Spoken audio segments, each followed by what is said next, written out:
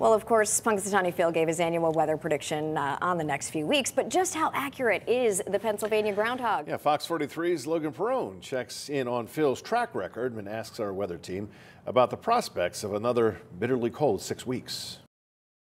He's the most famous groundhog in Pennsylvania. This year, Punxsutawney Phil saw his shadow, indicating 6 more weeks of winter. While this folklore is iconic in the Commonwealth, we check to see how accurate Phil's predictions are and whether we should expect 6 more weeks of winter or an early spring. Let's verify. Our sources are the National Centers for Environmental Information, the Storm Facts Weather Almanac, and Fox 43 meteorologist Ali Debicki. Since his first official prognostication in 1887, the Storm Facts Weather Almanac says Punxsutawney Phil has gotten 39% of them right.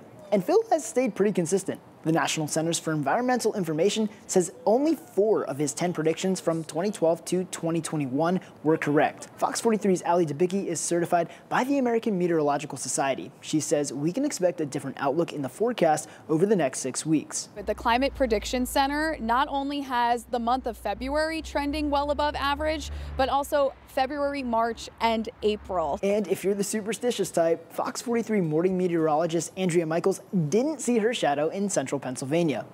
6 more weeks of winter? Nope. In early spring it is, friends.